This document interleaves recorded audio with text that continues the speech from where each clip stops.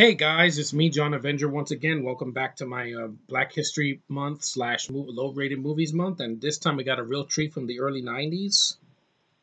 This is with Bruce Willis and Damon Wayans. This is an action comedy from the early '90s that was cons- considerably overlooked. It was overlooked from a lot of critics and a lot of fans of Bruce Willis. This was a fun movie though. This was before he did Die Hard with a Vengeance.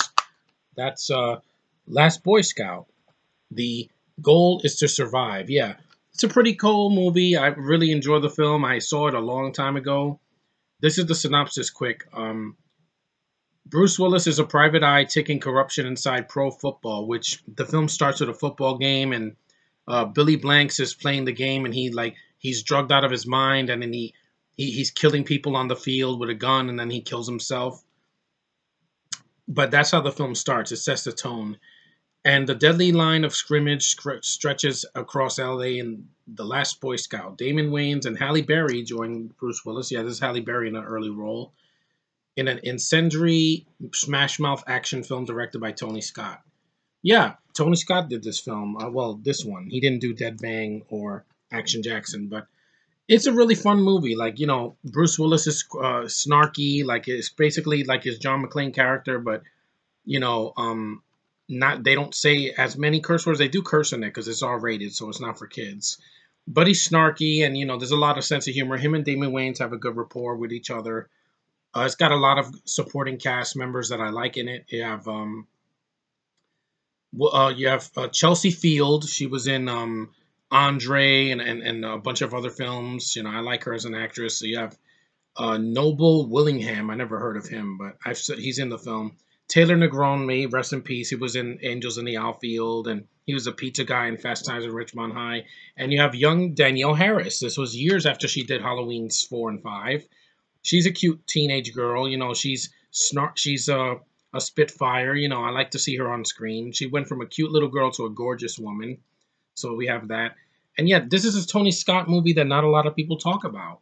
It's one of his obscure films, even though it has two lead actors that are really good together. And it's also written by Shane Black, and this is before he wrote and directed his own films. This was in the early '90s, and it is a buddy cop film in a way, even though Damon Wayans is not a cop. He used to be a football player, and then now he's addicted to drugs, and him and Bruce Willis talk to each other a lot. They argue a lot, but hey, sometimes racial tension happens in these films. This is the DVD set. This is Action Jackson, and this is the film. It's on a dual layer disc. But the film is fine. I mean, it's an underrated film. I think it gets like a 5 or 6 on IMDb. I don't know, but it gets a low rating on Rotten Tomatoes because it wasn't Die Hard. But it's a fun movie. Like I said, if you haven't seen a Bruce Willis movie from the early '90s that isn't Die Hard 2 or Die Hard with a Vengeance, this is the film for you because the action sequences are well done. It's not too long. It's only 96. Well, no, it's 105 minutes, so it's not 2 hours. It's an hour and 45. But it goes by quick. It doesn't feel too long, and the acting's really good. It's funny. It's got a witty script, and the premise is interesting. I wish this film had features. It doesn't. It's just also the DVD is full screen. All of these are full screen. That kind of sucks, but I think this is on Blu-ray, so if they have it on Blu-ray, I want to get it so I could get the widescreen versions because full screen is just not the same. You just get to see like this much, and then widescreen you see all of it, and movies look a lot better in widescreen. But other than that, the film is a really fun movie. I wish I had a commentary so I could hear Tony Scott's thoughts on the making of the film, what he thought about working with Bruce Willis and Damon Wayans and all these other actors. And it's not a classic, but I do enjoy the film. I haven't reviewed it on my channel, so I wanted to, since it's been, it's been a long time since I've reviewed a Bruce Willis movie. It's been a while. And it's fun. An early '90s film. Of course, it couldn't match up with Terminator 2 because that was one of the biggest action films of all time in the '90s. But it still holds its own. It's fun. It's fast-paced, action-packed, and I don't know what else to say more about it because, I don't remember the villain in it. But despite the villain not being very, interesting, I still thought these two worked in the film, and I'm glad that I got this on DVD.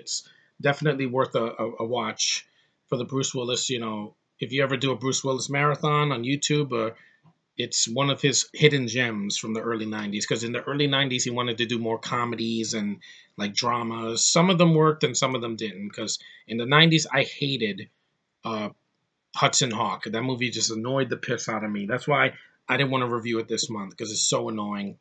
But he also did, I think, Bonfire of the Vanities, which is like a book adaptation, live action film, and then he did North, which is one of the worst films he's ever been in. It's a joke. The good thing about it is that it was the first film Scarlett Johansson did, but this is one of his good ones in the 90s. So it definitely feels like a 90s film. The score and the soundtrack and everything, it has a very 90s feel to it. And Daniel Harris in the movie, she's watching the original Lethal Weapon on TV, that's a nice nod, because before this movie you had Lethal Weapon 1 and 2, and then in 92 you had Lethal Weapon 3. And yeah, if you want to watch a Bruce Willis film that's different and not one of his recent like direct-to-video schlock, I would recommend Last Boy Scout. It is a fun time. So that's my thoughts on The Last Boy Scout. It's eligible for Black History Month because Damon Wayans is black and he's in the film, so that's pretty cool. And I like Damon Wayans. I like this show that he did in the 90s, on My Wife and Kids, or the 2000s, whatever. He was good in that, and he's done some fun movies. The Wayans have a lot of talent in that family, and he's one of the lesser. He does less stupid things like Marlon and Sean did in the 2000s and the 2010s. And I like the films that he's done. So anyway, thanks for watching, guys. Take care, and I will see you in the next review. See ya.